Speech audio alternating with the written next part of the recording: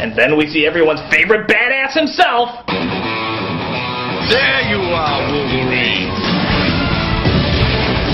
I mean it. Nobody tops this guy in badassity. How badass is he? His voice is a mix between the Dark Knight and Popeye, and yet he's still badass. I go where I wanna go. He hops around in yellow spandex and a poorly cut Mickey Mouse hat, and yet he's still badass. He gets an Australian Broadway dancer to play him in the movie, and yet he's still badass. He can strike this pose, which I'm comedically going to play back and forth right now, and yet he's still fucking badass.